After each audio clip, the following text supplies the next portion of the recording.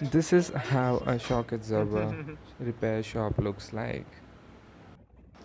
I have a RTR bike which is almost 7 years old and its shock absorbers was almost dead. Oil was leaked. Every time I drive over a pit or a speed breaker, it used to swing and then finally comes to an rest. If you decide to buy a new pair of shock absorbers, then demand of the shock absorber increases. And if there is demand, there is business. So factories will start producing all the things: springs, metal, oil seal, oil, and every part which is used in it. Thus, there is more utilization of natural resource, causing more pollution.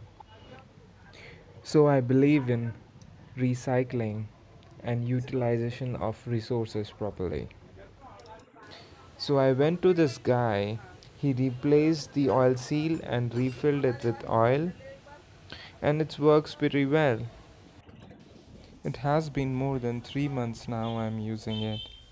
Installation was pretty quick. He hardly took any time to fix it back. Total fix costed me 450 rupees.